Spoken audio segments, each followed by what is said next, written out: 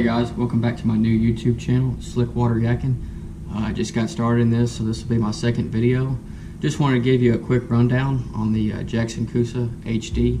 I've taken it out 4 or 5 times now. It does pretty well. I had it on my last trip that you saw, and I was just going to show you what I got rigged up, how it performs, you know, what I got on it, what works best for me, and hopefully this will help you out. So let's check it out.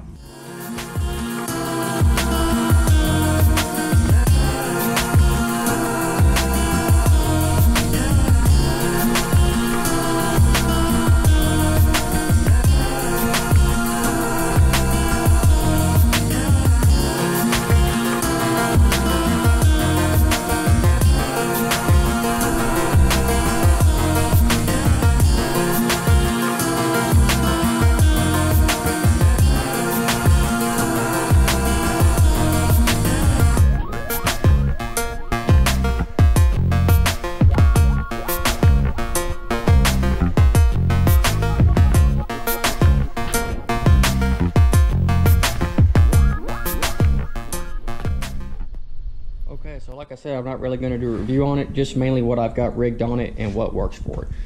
Starting on the front, I keep my net right there in front of me. That way when I get them close, it's right there, accessible to get to, easy to use, it floats, and it's worked best now, and I've had it for about 6 months. Right here on the side, I just had this come in. It's my gooseneck for the GoPro. As you can tell, it flexes, goes whichever direction you need to go, keep it out of the way, and it's just mounted to one of the stick bottom mounts for the GoPro, and I just put it right there up front, and so far it's held on good, and I'll be trying it out on my next trip, so hopefully I get to use that soon for my front camera. Going next onto the rails, I've got one of these Kayak sidewinders. It's just got a little bit of paracord to it for the anchor that I keep. Nothing real big. I just got my dumbbell in there. I'll eventually be getting a fish finder rigged up in there, so I might have to find somewhere else or just see if it fits inside with the battery. Also on there, I'm just using the Kayak paddle holders, one on this side, one on the other as well. That way when I'm fishing and I just need to get the paddle out of my way, it's right there, clip it in, and you're good to go. I got another mount there just for whatever, haven't used it yet, but it's there if I need it. Coming up next to the side of the seat, I just use the bungee cords that come with it that you use for your rod holders. I've got my hog trough in there to have ready for online tournaments or on site, so that's ready to go. I also use the Plano tackle box holders right here on the side. I just stick a bungee over the top of that, holds it in, and then I also have the one under the seat. I'm not sure if you can see that. I'll keep that one in there as well.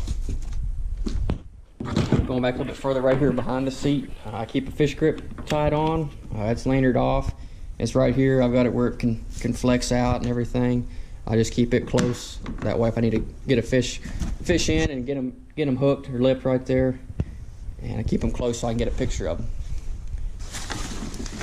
Going a little bit further back, got a brush cramp. It's actually just the flex claws that come with that gooseneck that I just showed you. I just got them rigged up with some more paracord, just probably a little over 12 inches or so, and I just use that for hooking up to brush or trees whenever I'm close to it, kind of as a mini anchor. And I just keep that hooked onto the back rail here. Next in the back, I got my GoPro 4 boomstick mount, and it's just sitting in my Ram rod holder. I just got a piece of insulation around it. That way it kind of takes up some more room and it doesn't wobble around. I just slid it down there and it holds tension. And I've got the stick coming down through a little bit more. That way it just helps to minimize leverage that the camera has to move here up higher at the top. So I've got a couple different pins in there to help on the angles. That way I can go whichever way I want on it. That works out pretty well. It's for my GoPro 4. Again, that one's not waterproof, so I'm just using this case, keeping it up out of the way, hoping to not flip and ruin that camera. Otherwise I'll be upgrading again once the one I got right now, the 5. Back to the other side of the seat, I kind of got the same setup as the other. Instead of the hog trough, I got the Kayak parking pole. This is the 8-foot one, and I'm using the bungees that normally go for the rod holders to hang on to that, and it keeps it kind of up against the boat. Only spot it sticks out is the back, so as long as I can keep everything in tight, I don't have to worry about hanging up. Again, with the Plano tackle boxes in the setup right here, cubby hole slit on the side and also up under the seat.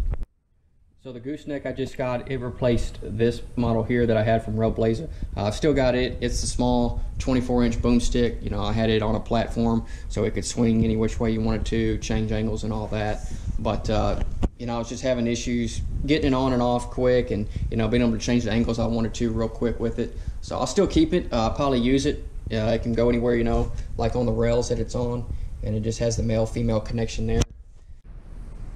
So last but not least, I've got the Jackson Kayak red towing flag that comes with it when you purchase the kayak. Of course, keep that up front because I put mine into my truck backwards, considering most of the weight is in the back of the kayak. I get it up in the front of the bed as far as possible. I've just got it tied around my front hatch bungee cord here, and when I'm not using it, you know, I can just stick it inside the hatch, and it's out of the way. It doesn't get hung up. Usually I leave it out, but of course my hooks find everything out there, and they're always finding this, so I'm tired of hanging up on it, so I'll just stick it in the hatch whenever I'm not using it. So this deal here, I don't really consider it part of the kayak, but I do take it with me, of course, for safety purposes. It's the NRS Chinook PFD. It's kind of in the green color. I got it to fit my size. It works pretty well. It's got a nice high back floating device on the back, so it doesn't really interrupt with the seat.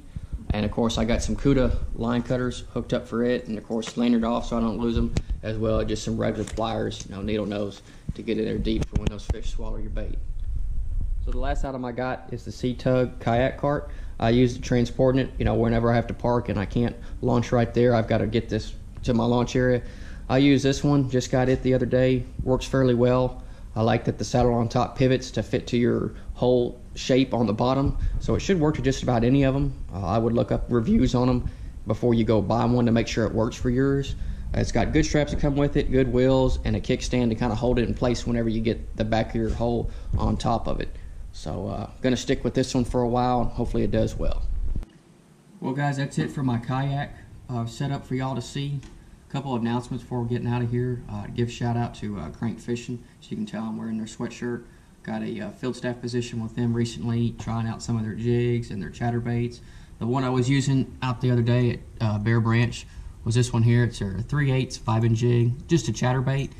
This color was working really well. It's got blue, brown, and some silver black flake to it, and it is 3/8 ounce.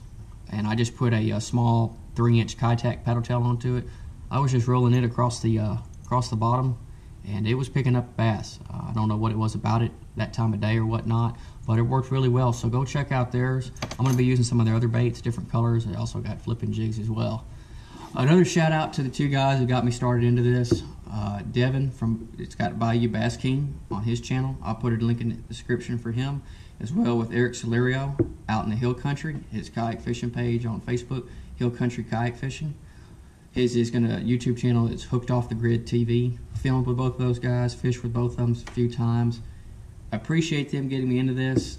Filmed for them, you know, giving them my SD cards to make their videos. Now I'm branching off and doing my own a little bit. They won't be as good as theirs. They got it figured out.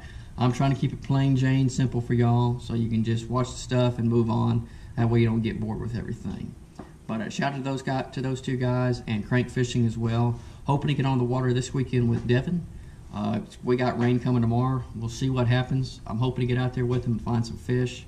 Hopefully it's not too muddy, and maybe we can get out there and get on a few and be able to show you all in the next video. Otherwise, take care guys. See y'all later.